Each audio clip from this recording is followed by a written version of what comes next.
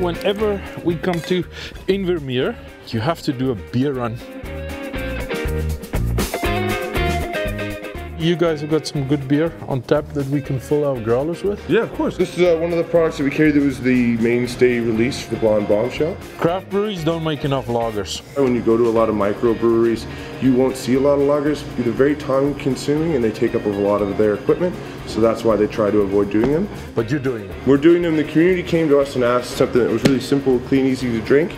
You guys are all about community. 100% about community. You got to be here. I mean, we live here. It's a day-to-day thing. We want to support the people that live here, and then we want them to support us in turn, right? We've got our babies. Look there, Arrowhead Brewery.